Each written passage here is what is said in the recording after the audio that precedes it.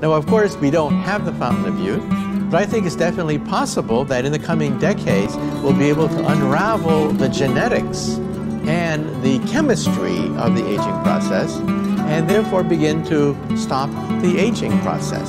If you eat 30% less calories, you live 30% longer.